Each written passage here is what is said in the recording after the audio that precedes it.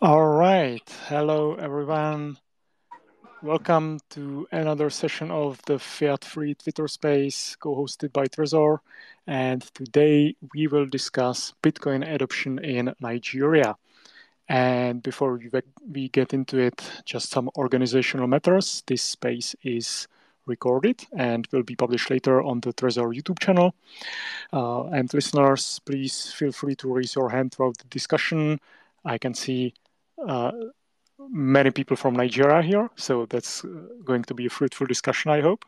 And yeah, let's get into it. So today we will talk about Bitcoin in Nigeria with our dear guests Abubakar Nur Khalil and Obi Nwosu.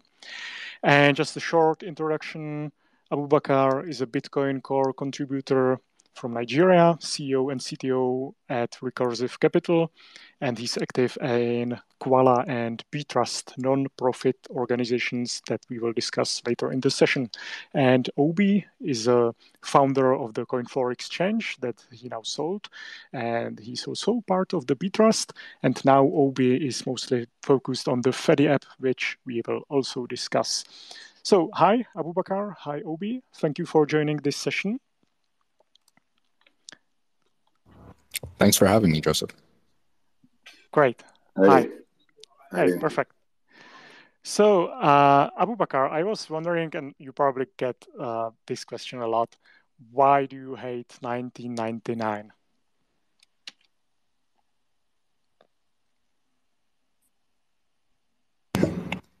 Yeah, unfortunately, it's one of those things where I guess immaturity takes precedent, and then bears the burden of your legacy. So I was about I think probably 11, 12 when I joined Twitter. So at that time, I honestly don't know why I hate 1999, especially given that's my birth year. So probably some sort of attempt at being cool, I guess, at the time. All right. All right. Cool. No problem. Thank you.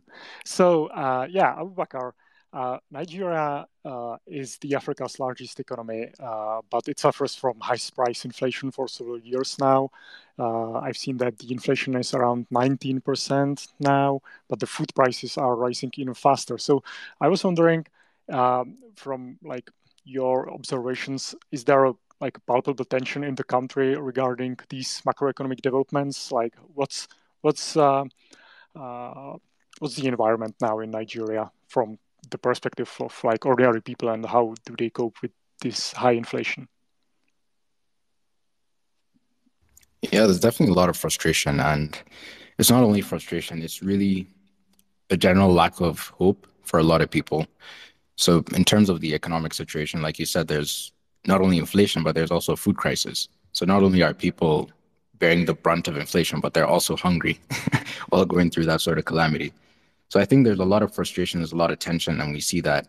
And the one metric I think we could hone on to in terms of seeing how this is best expressed is in terms of how a lot of Nigerians tend to flock to either stablecoins or Bitcoin, just for the simple fact that the Naira is simply not working for them. And obviously, we expect this trend to continue for at least as long as the Naira doesn't serve the indigents of Nigeria. So we'll likely continue to see a lot of people flocking to some of these currencies like Bitcoin that actually give them financial freedom and allows them to actually live their lives without fear of, inflation. Yeah. And so, what's the stance of the government or the central bank towards Bitcoin? From what I've read, it's not very favorable, right? Can definitely say that again. It's definitely not favorable, and again, it's mostly reactionary. This is still off the tail end of 2017. A lot of the fears in general when it comes to regulators around the world, and specifically with Nigeria, it's like there's this weird balance, or should I say, a lack of between the SEC as well as the CBN, where you have the former at least trying their best to build out frameworks in order to allow for individuals to actually build these sort of solutions on Bitcoin and some of these other coins around. But at the same time, you also have the CBN, which is super, super apprehensive when it comes to Bitcoin.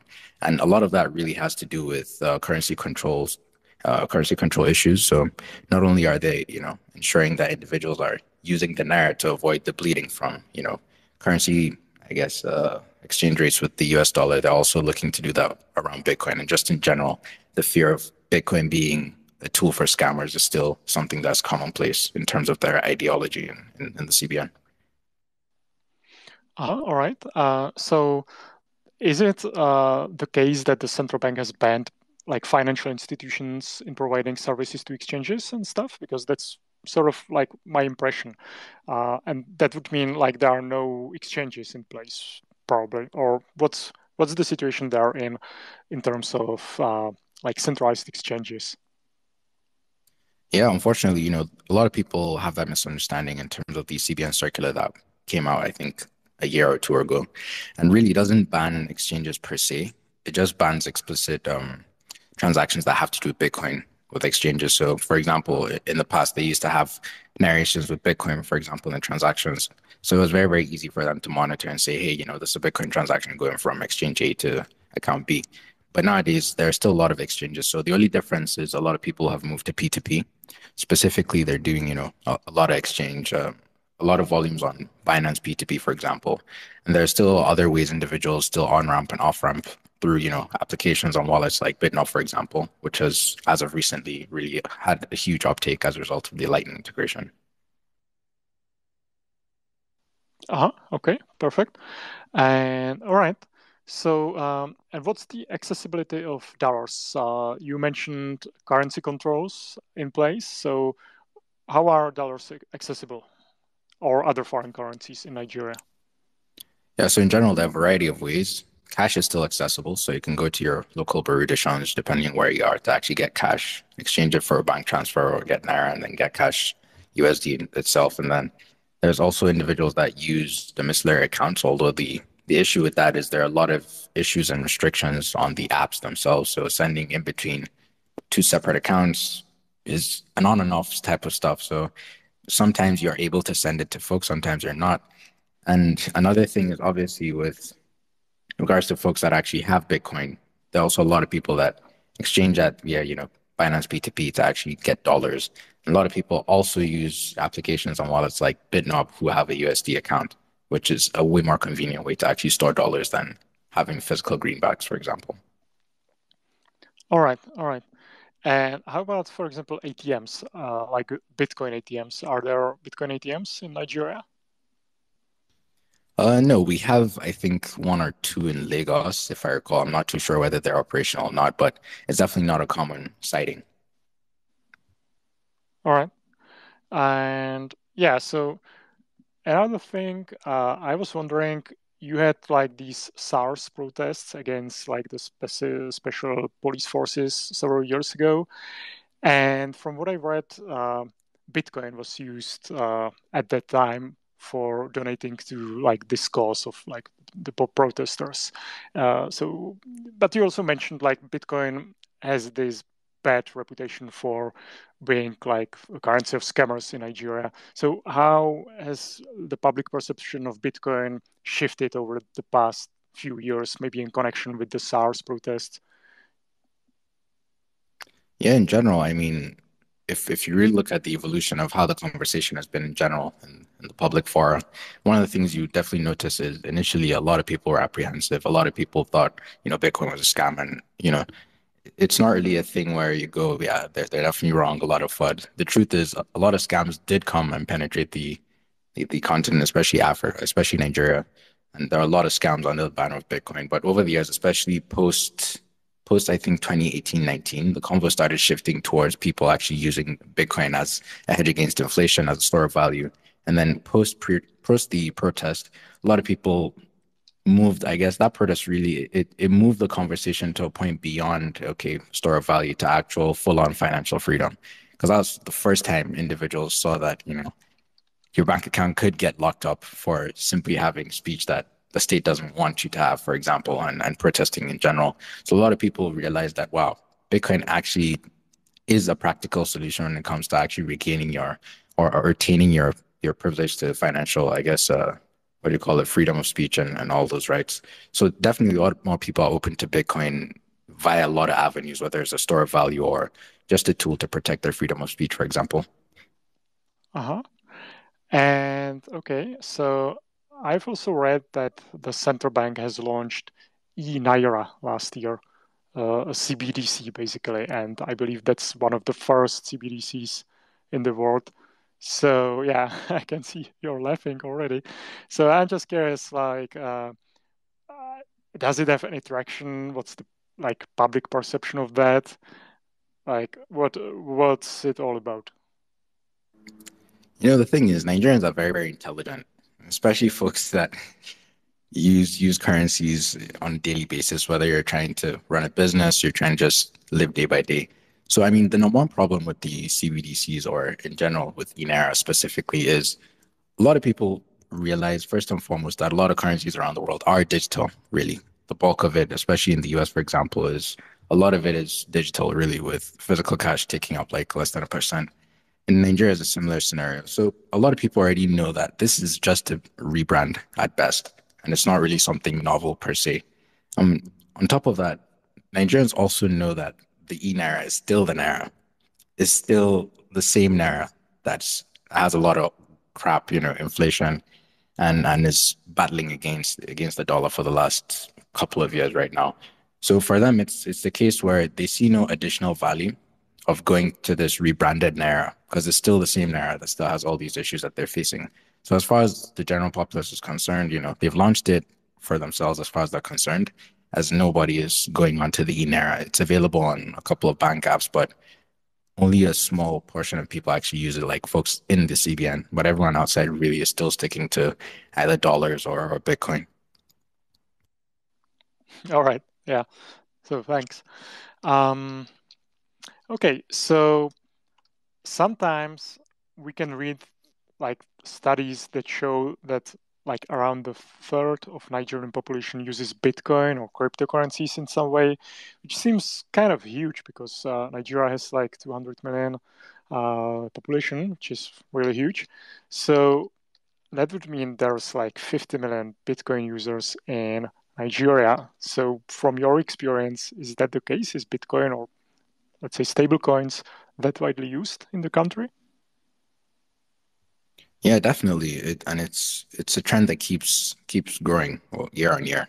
So specifically with Bitcoin, it's been growing drastically, and stable coins as of the last 2 years specifically, because a lot of people haven't really had the best, I guess, experience with the price cycle with Bitcoin, because a lot of them are coming in quite recently. So for them, the price volatility is something that they simply cannot contend with, especially on a day-to-day basis. So a lot of them flock to stable coins.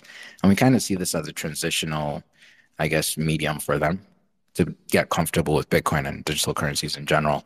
So yeah, a lot of people are using stable coins and Bitcoin, and often a combination of both.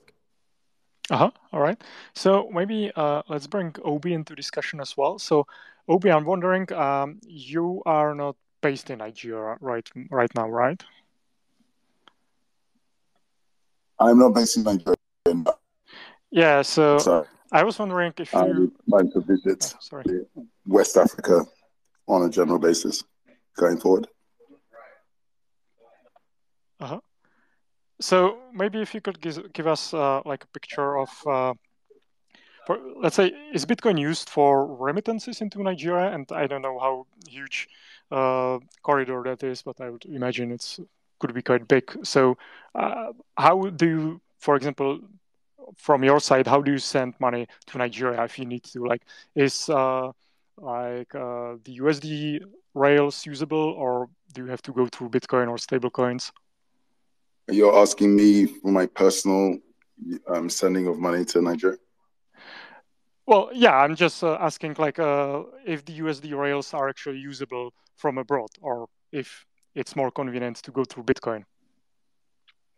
So there are different options to send money back to Nigeria, and so there are actually quite a lot of options. It's more of an issue in the case of Nigeria of price. So you have to deal with, are you getting the official rate or are you getting the real rate that most people want to pay? If I'm willing to pay the official rate, then I have a lot of very standard options, but the official rate is significantly below the actual rate that people are willing to pay for US dollars or GBP or euro. Sometimes it could be 20, 30% below the actual rate that people are willing to pay. So by taking that rate and using the standard services, you're taking a massive haircut in terms of what number of naira that actually gets into the hands of people you wanted to get into the hand of. All right. Yeah. So I wasn't aware like there's an official rate, like a regulated one, and then like the real one. So yeah, that's interesting. Okay. So I mean, let's just to be clear, it's official rates or real rates. It's more that there's an official rate, and then there's a rate that other people are willing to pay, which is significantly above that rate, which suggests that the official rate and the market rate are not the same thing. Mm-hmm. Yeah, I see. So let's discuss Fedi now, or Fedimint and your project Fedi. So please give us like an elevator pitch. What's the project about? What kind of problem it solves in Nigeria? Is it focused on Nigeria actually, or the whole world? And when we will see it in action? Okay. Well, it's in terms of its focus, it's global scale Bitcoin custody. So it's the whole world, and Nigeria is part of that. In terms of what it is, it's a custody solution which brings a concept of the community working together to create a way of custodying Bitcoin or potentially other assets like stable coins on behalf of the community, as an alternative to each person within a community figuring out how to custody Bitcoin themselves, no matter what their technical capability is or financial means are, etc. And it also is an alternative to each member of the community trying to find a centralized regulated exchange to handle custody for them. Again, if they're able to do that, that's great. But in many parts of the world, for billions of people, that option is just not an option. And even if it is an option for them, the regulated exchange may not be wanting to accept them as a customer. And then you run in the risks, as you've seen, even as recently as in the last few weeks, where regulated exchanges holding large amounts of Bitcoin on behalf of their customers end up doing things that are not in the interest of the customers, resulting ultimately with the customers losing access to their Bitcoin. So we provide a solution where instead of relying on these third parties that you don't know or trying to do it all yourself, we find a middle ground where a community comes together and custodies their assets, their valuable crypto assets themselves on behalf of themselves. And that's what Fedimint is. Fedi is a wallet, just like any other Bitcoin wallet or Lightning wallet, which provides a really easy user-friendly interface to a given community's Fedimint community wallet.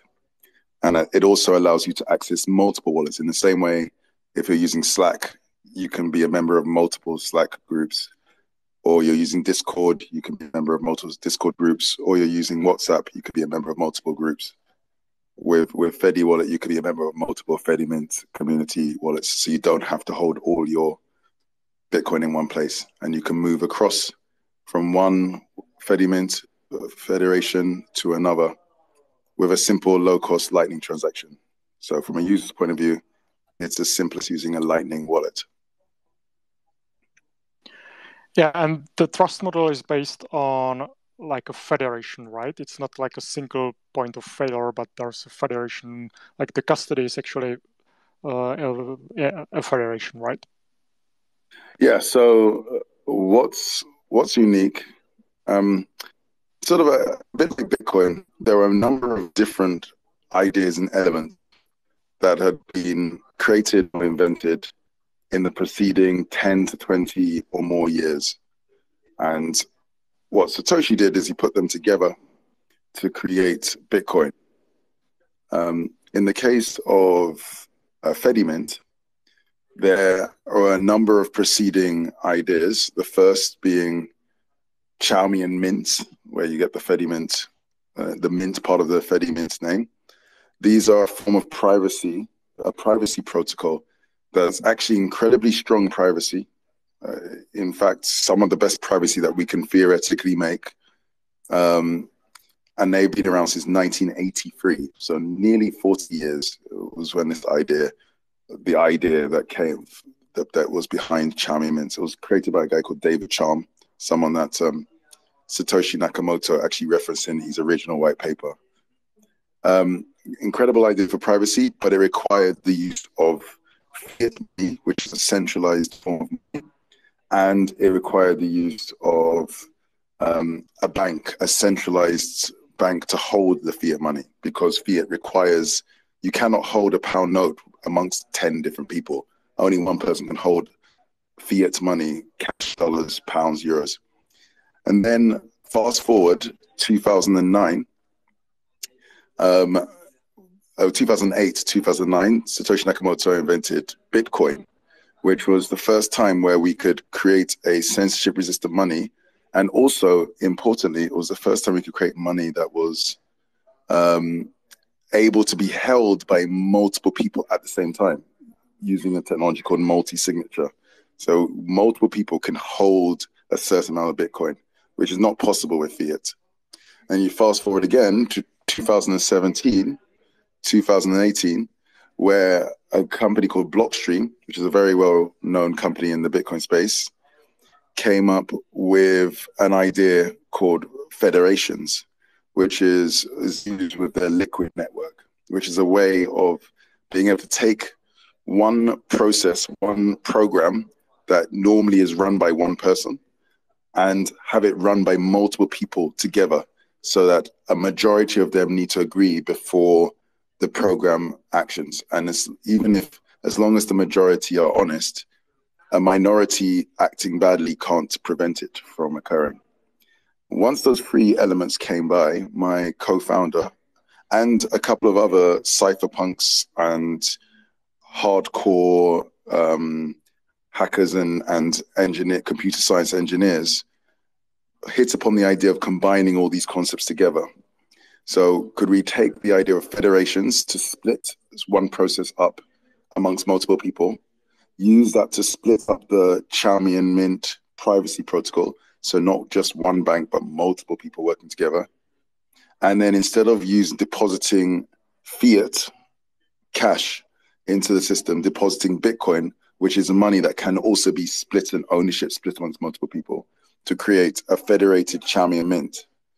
And there were 3 projects that launched at the same time, but only one, Fedimint, had continued to be developed and worked upon until very recently. In fact, last year when I met Eric in the Hackers Congress in Prague, did we have a functioning version of this. And that's where Fedimint was born.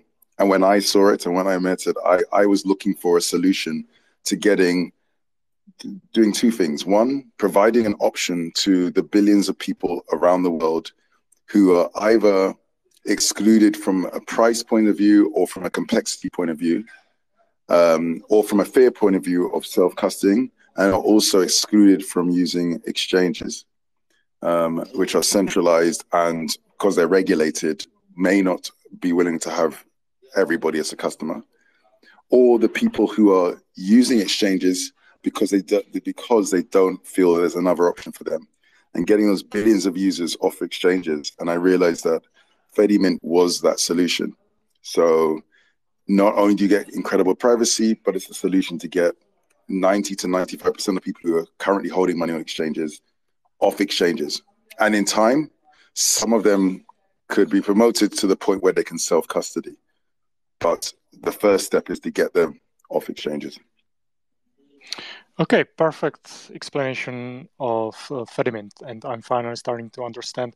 I would also recommend our listeners to check out Alex Gladstein's article on Fedimint. That was also a great explanation. A great article. Yeah, it's on Bitcoin Magazine of FYI.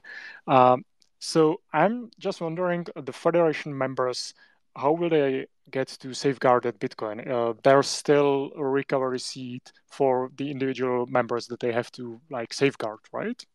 So for the clarity, because a member is ambiguous.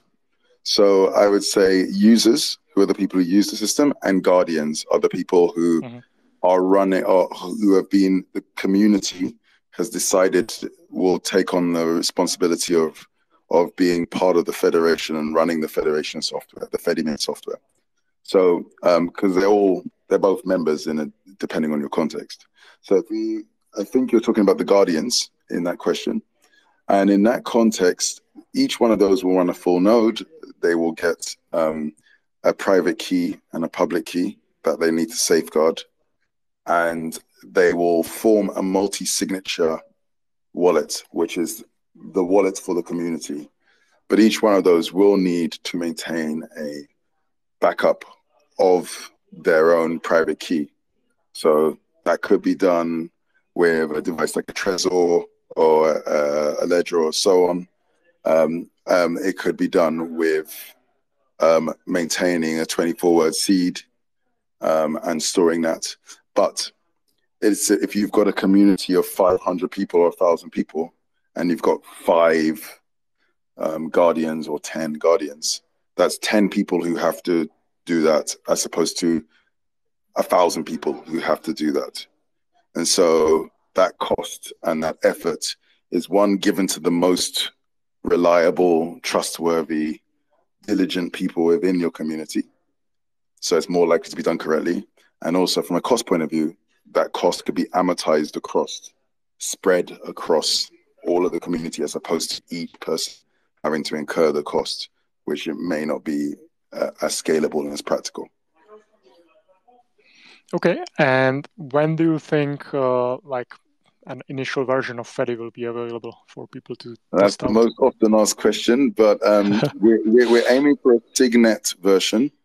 So this is like not production Bitcoin, but like a testnet version of Bitcoin, because Bitcoin has its own testnet for this month. And then we're aiming for more announcements. We've said publicly Q1 2023, but watch the space over the coming few months for production releases as well. But our approach is we're very much focused on obviously getting it into hands of a lot of different people, both Fedimints as well, communities setting up their own community wallets. So going from be your own bank to be your own community bank, but also from a commercial point of view, getting as many people to use Fedi, which we will be the first wallet that's Fedimint aware, but we're hoping there'll be other wallets that are Fedimint aware. But ultimately, we want also to focus on security, given what we're doing. The system should be very easy to use, very secure, very safe. So we balance the need for safety and security versus the needs to hit commercial goals and rollout. All right, perfect, thanks. So maybe one question for Abubakar. What's the Recursive Capital's role in the Fedi project? I've seen you are involved, right, with your fund? Yeah, we're invested. Okay, cool. And are there any other investments in the project, or are you like a single VC back? No, there are definitely a lot more VCs backing Fedi. It's all on their website. If you go to fedi.xyz, you'll see all the list of folks that have backed the project. There are other incredible folks like 1031, Death Eagle Capital, Kingsway, etc. All right, cool. So yeah, let's move on to other topic. I have recently read an article by Heritage Faladum, who is here as a listener as well, on the feature phones in Africa, like not smartphones, but usually just manual button phones. So would you say is the share of feature phones in Nigeria? Because for like advanced, let's say, Bitcoin wallets that I would consider Fedi's as well, we probably need like classic smartphones, right? And I don't know, like, what's the percentage of feature phones in Nigeria specifically? Yeah, so according to current stats, we could try and extrapolate based on, mobile broadband data and some of the data from, I think, 2016 by the Nigerian Communication Commission. I think it's about let's say 60 something percent, the high 60s in terms of the distribution across the country. But we're seeing a huge uptake in smartphone adoption as well, because in 2016 it was around 30% and now it's around 40%. So we can expect that it could probably balance out within the decade or probably in the next 5 years or so, depending on what the trajectory is. But yeah, to your point about in general adoption and products and services that we need to be focusing on, obviously given the sheer amount of feature phones in terms of demographics, I think that's why the push for creating products via USSD or that are USSD enabled is definitely one that's very, very helpful and useful in terms of getting those adoption numbers we need. So with regards to Fedi and other projects and their priority on feature phones, that's definitely a conversation that they'll be relaying on a project by project basis. But there are definitely other projects as well, like Machankura's USSD project, where you could actually sell by and use Bitcoin via the Lightning Network currently. So we're definitely seeing a lot more people focus on the USSD angle. And I'm sure other projects will also integrate on, or at least be considerate about what the general demographics are like in terms of these devices. Yeah, I've read about Machankura and I believe BitText, and that was amazing. Like, wow, you can actually use Bitcoin through these feature phones. Right. So let's talk about Koala. And I would like to talk about Koala and Bitrust, and what's basically the mission of Koala and who is the project working with in terms of students. I believe it's focused on like students of that are interested in Bitcoin development, right? Yeah. All right. So what's the program? Who is it for?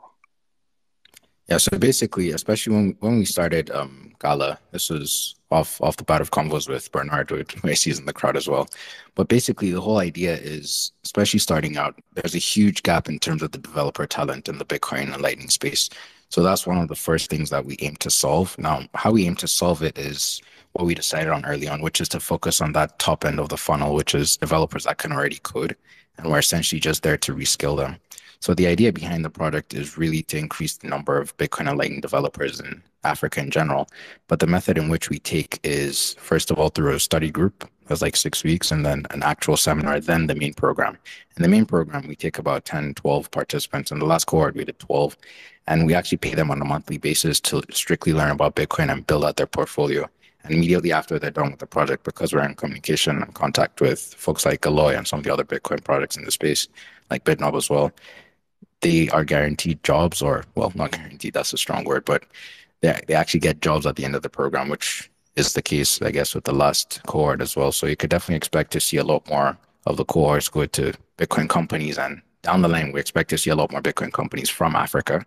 So it could truly be, I guess, more inclusive of a lot of these projects that are coming up and springing up from the continent. So in general, that's really the mission with Gala, which is to really produce these devs that simply do not exist in the ecosystem.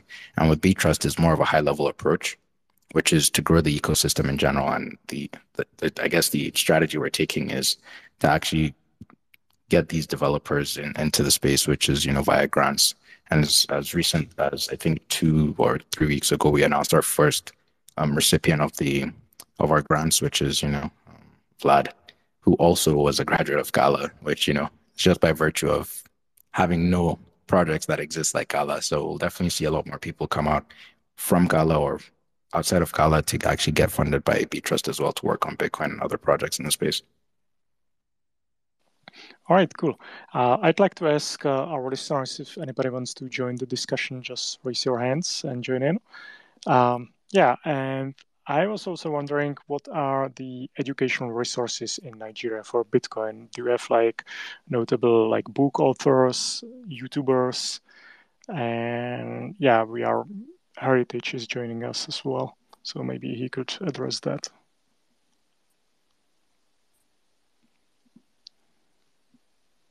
All right.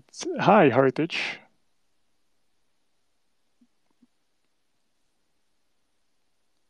Hi, can you hear me?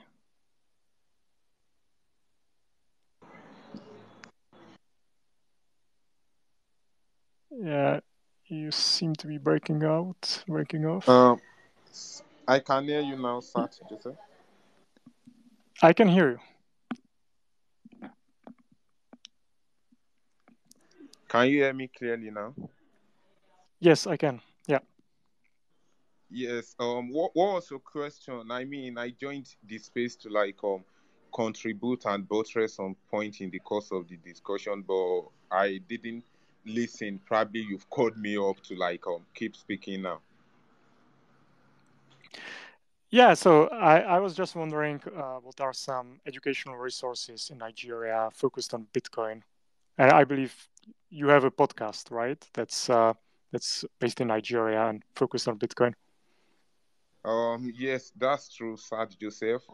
When it comes to Bitcoin education and adoption coupled with information start serving as the driving cause for this adoption. I mean, Obi and Abubakar have been able to reference some, which is stuff like having low cost and easy access to Bitcoin services, which we are glad with the inclusion of featured phone, enabling financial inclusion, and also Kala coming up with developers program. But the interesting part is also taking the root cause of education from the grassroots in order for people to be able to understand the usage and getting the concept of the onboarding process from the crypto ecosystem itself to Bitcoin.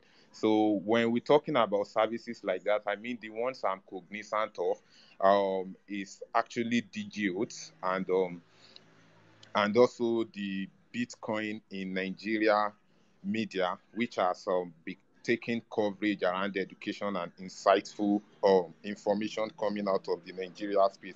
But then I'm always of the word that without education, there won't be adoption, just as you said. So when we're talking about educational contents and all, I mean, we need to get people to understand the context of money, the white paper, and whatever services Bitcoin has for them. So that's what exactly I'm focusing on right now, Sad Joseph and Trezor, if I'm going to be honest with you.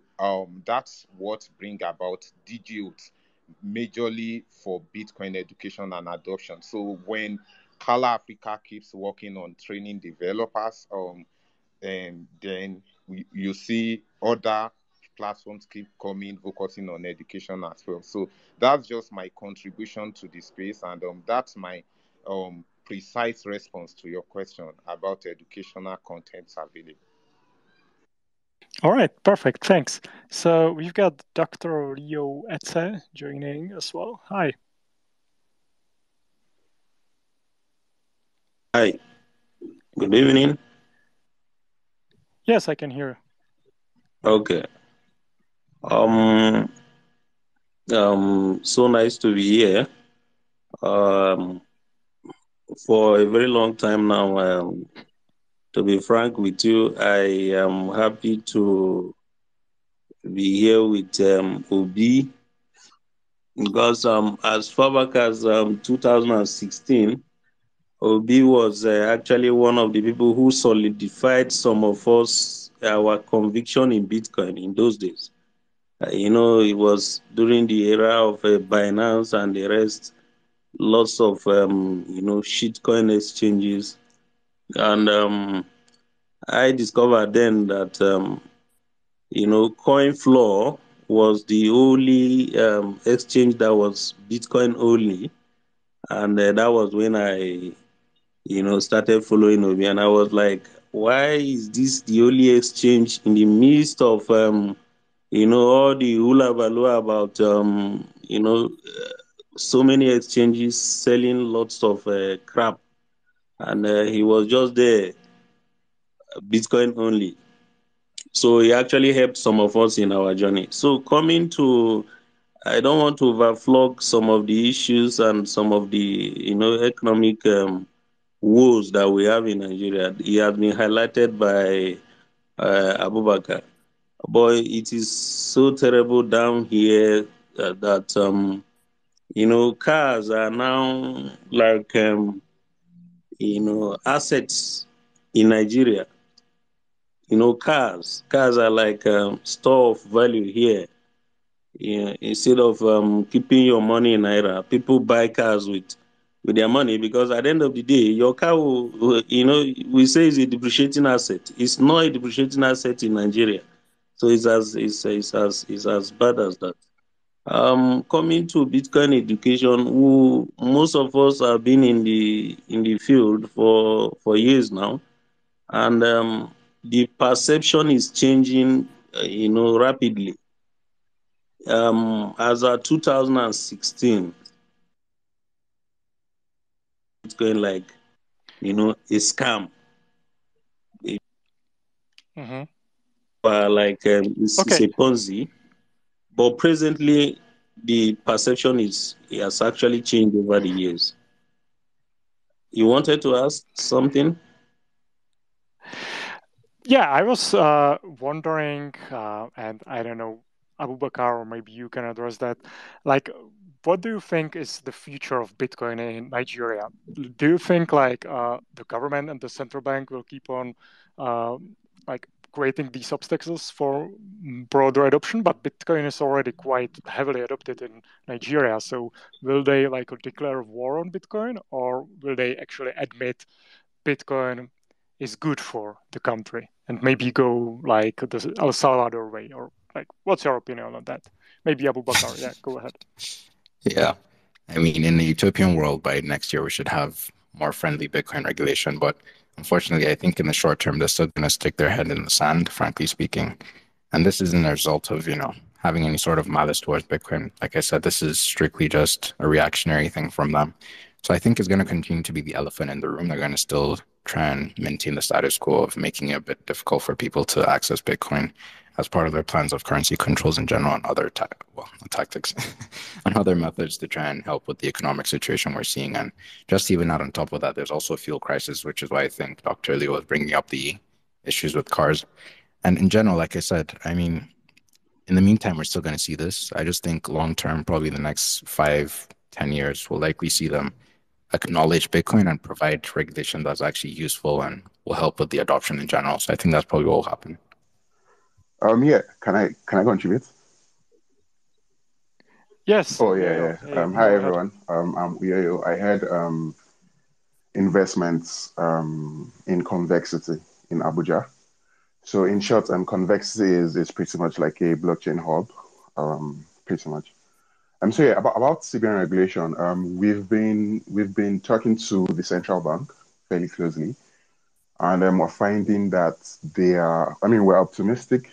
Longer term, I think the main thing the central bank is they're trying to figure out how to get like more transparency into like the on and off ramp process, right? For crypto in general. So yeah, I'm optimistic that we have like more friendly regulation coming off over the next year or so. But yeah, Abubakar, I saw you were at Paxful in Abuja recently. Are you still in Abuja? I know. Oh, okay. I came back from Abuja like 2 weeks ago. Oh, great. Maybe next time you're around, you can stop at. I come around our office in Zone 6. Okay, but Sure. yeah. So we at Convexity we have like a pretty active dev community, and I'd like us to focus more on just the big Bitcoin ecosystem. So what role do you feel like hubs like the Paxful hub in Abuja and Convexity, like what role do you feel like we can play in contributing to this? Yeah, I think, that's definitely a good question because this ties into the general education, I guess, question that we have to answer as a whole community. So I think the benefit of having folks like Paxful on the ground is they have that manpower, which is necessary for us to get folks to places where people need to learn more about Bitcoin. So I think in terms of how that will help or how we'll coordinate with people like you is to have folks on the ground with the right educational resources, then tag along the manpower that people like Paxful have to actually distribute this information to where it needs to be. So I think a lot more people and hubs will have to partner with folks like Paxful to mobilize and see how we could really get education to folks that actually need it.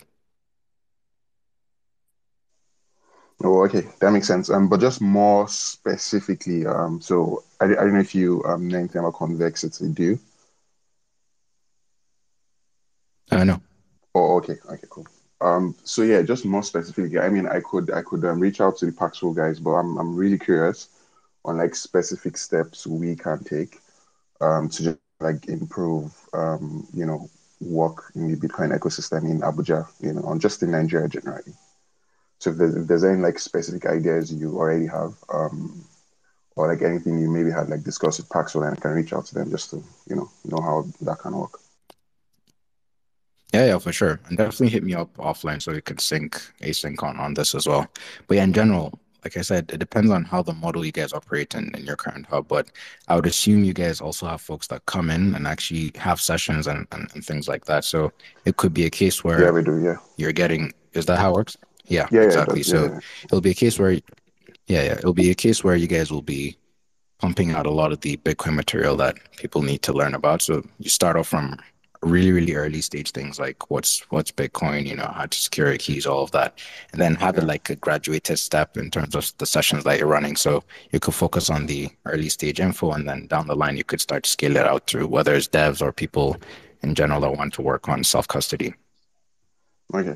Okay, sounds good. Also, we're looking for Lightning developers as well. I don't know if you can like send us recommendations, especially if they are based in Abuja. Yeah. Yeah, that's a general problem with the space and what Khalil is trying to solve. But in general, we'll sync on that. Try and get Oh, your okay. recommendations. Oh, okay. Okay, awesome. Thank you.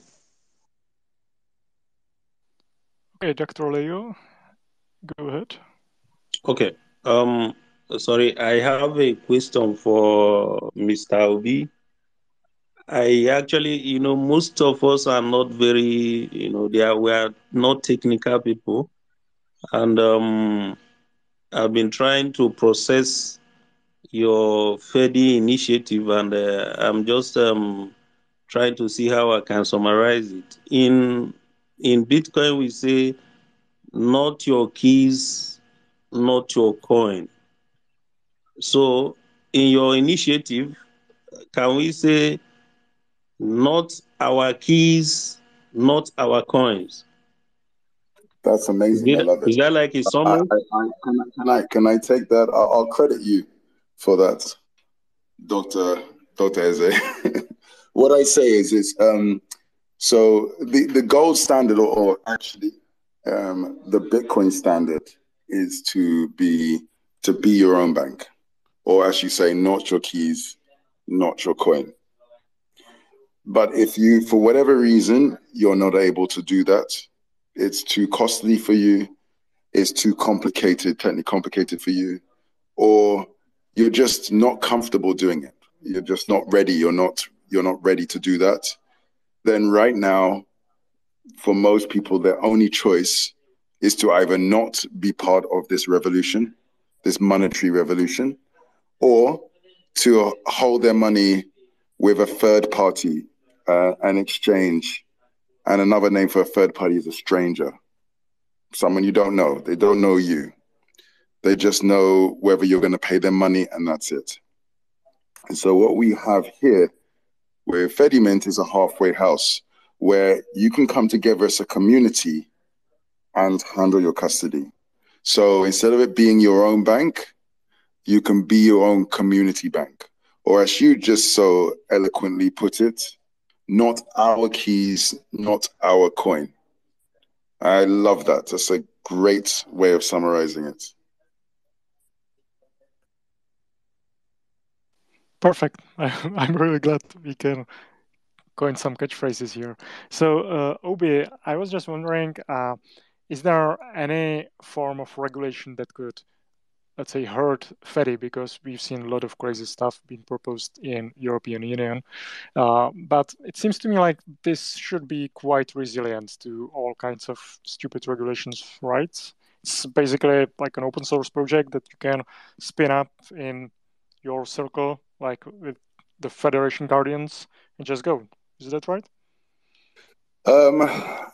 So the short answer is yes, asterisk, because it's always, when you're dealing with regulation, it's always an asterisk, because one, regulation is country specific, 200 countries in the world, and all of them will have different regulation. And some of them, even within the country, will have, on a state by state basis, different regulation. Also, the way regulation works, when it comes to financial assets and financial products, is that they generally don't make it 100% clear what's in or out ever. They would just say, here are some examples of things that are likely out of regulation, exempt, and here are some examples of things that are likely in regulation.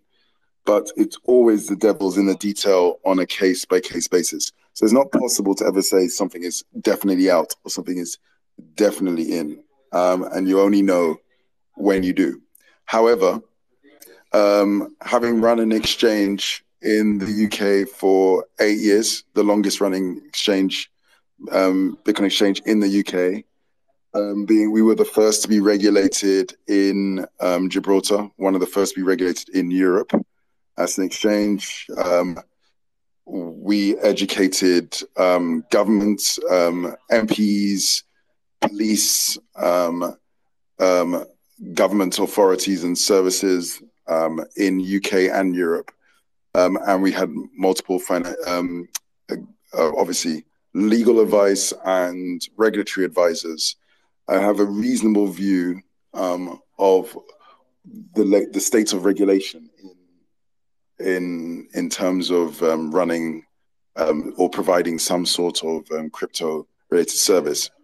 And what you find is there's a number of common exemptions that if you fit within these exemptions, then it gives you a number of tools or arguments to suggest that you are exempt from regulation. Yeah. Obviously, again, it depends on the jurisdiction. If you're in North Korea, it doesn't matter what you do. Even writing code for Bitcoin could be considered outside of regulation. So it's going to depend on where you are and on your context. And so one of the things about the Fedimint structure, Fedimint is the actual community bank that is set up by members of your community. One of the things that's really interesting about it is that we can fall within a correctly structured Fedimint community can fall within multiple exceptions or multiple things that have been considered to be exemptions in reasonable jurisdictions. I always say reasonable jurisdictions because, as I said, if you're talking about a dictatorship and so on, and it's not reasonable, you cannot really assume anything there. So one of those, for example, is unattended operation. Running a Fedimint server is similar to running a Bitcoin node. You just download the software, click run, and for all intents and purposes, that's all you need to do.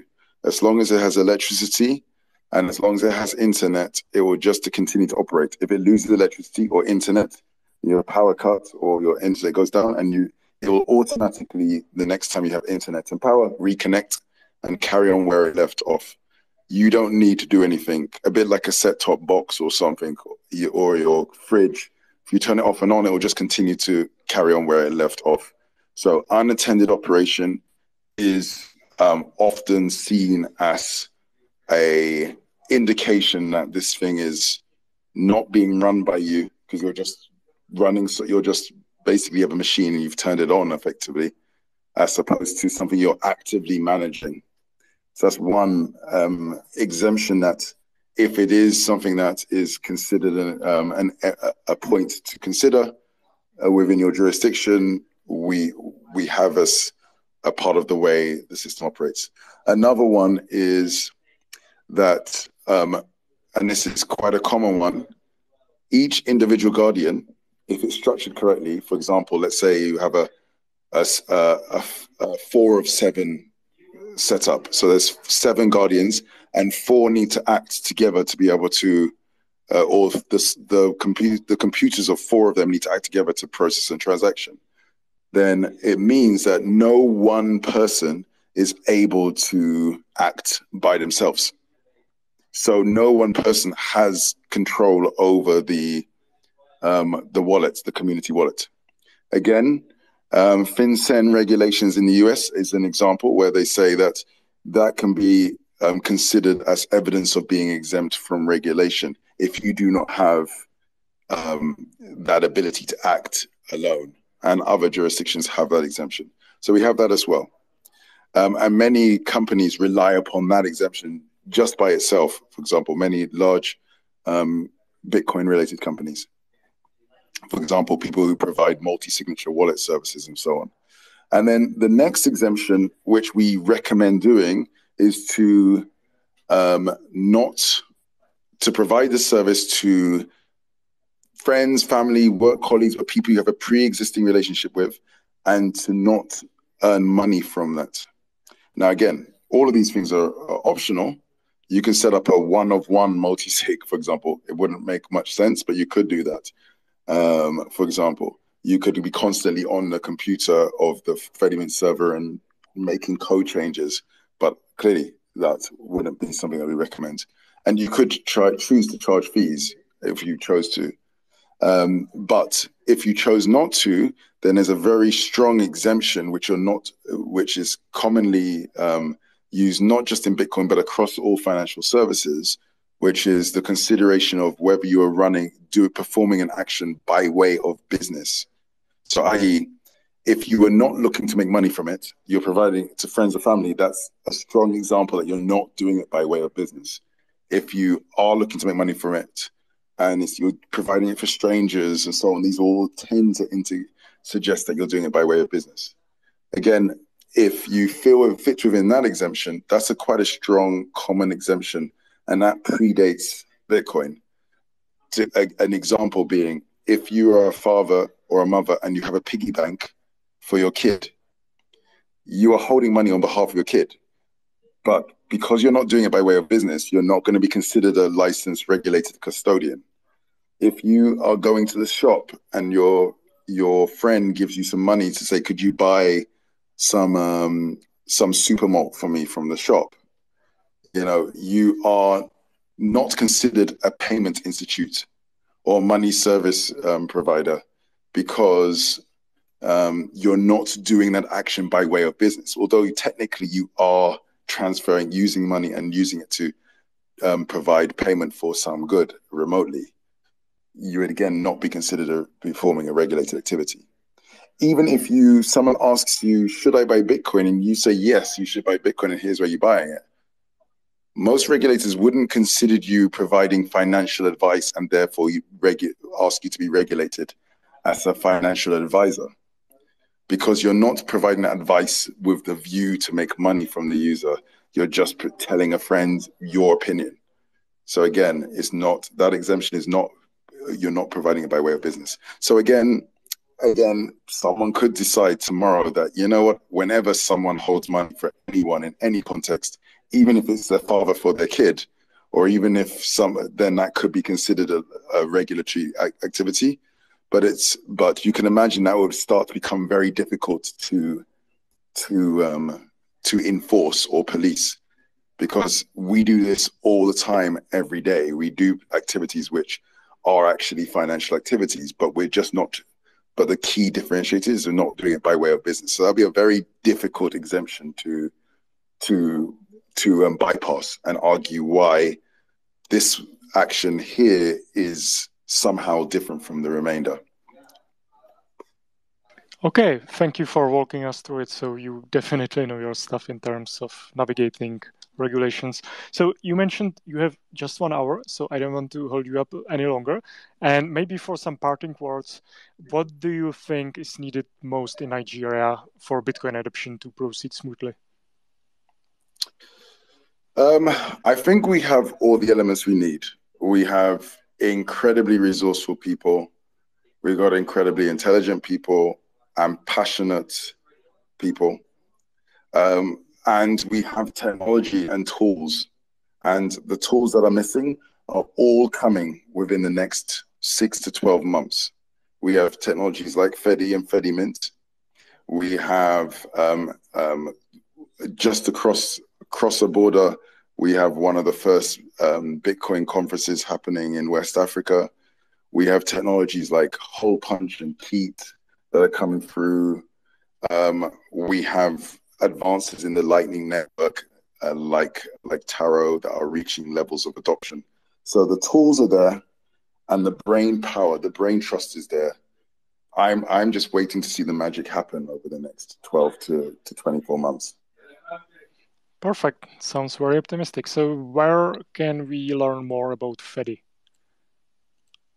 Fedi, so you can go to our Twitter and our website. So our Twitter is Fedi, FEDI BTC.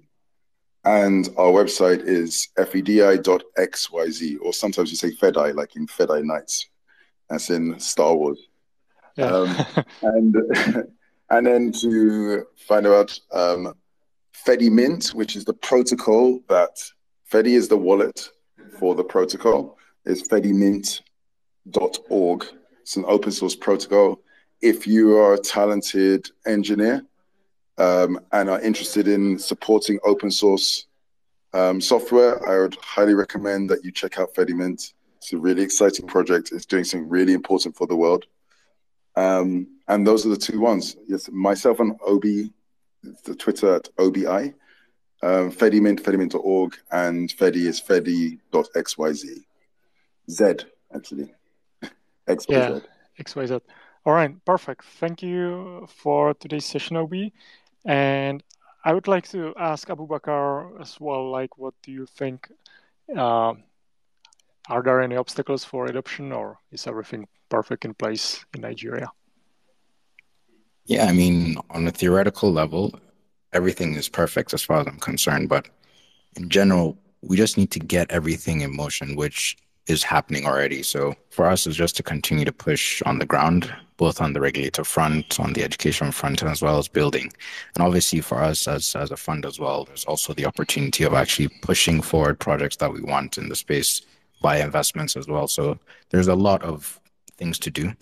Like Obi said, a lot of it is already in place. It's just for us to continue to push through and see how we could get to where we need to be. Can I just say one thing is, one, I'd like to thank Abubakar for his support and investment in Fedi. He's already delivered a huge amount of value. A number of our investors really said that we have to have Recursive as an investor. And I've already, as a beneficiary, seen the benefit of having Recursive. They're incredibly hardworking, helpful a VC firm to invest. And they know the local market really well. And also, thank you, everybody on this call, but Dr. Eze and people who have been sort of faithful supporters of CoinFloor and other work I've done in the past. I really appreciate this. It means a lot. And it makes me continue to want to work on helping hyper-Bitcoinization happen. Perfect, thank you. So if there are no further questions from our listeners, and let me know if there are, but if there are not, then I believe this session is successfully over. So thank you, everyone. Thank you, Abubakar and Obi and Heritage and Dr. Rio and Uyoyo and all our listeners. Follow the projects that have been mentioned: Koala, Btrust, Fedi, Fedimint, and of course Abubakar and Obi. And be sure to follow Trezor as well. We will have another session in 2 weeks, this time focused on Togo, on Bitcoin adoption in Togo. So thanks everyone, and have a good evening and have a nice day. Thanks, Joseph. Bye. Thanks, Obi, and everyone else building in the space. Really appreciate your work. Thanks, Thanks, Joseph. everyone. Bye. This was very insightful. Perfect. Thanks, everyone. Bye-bye. Thank you. See you soon. Bye, guys.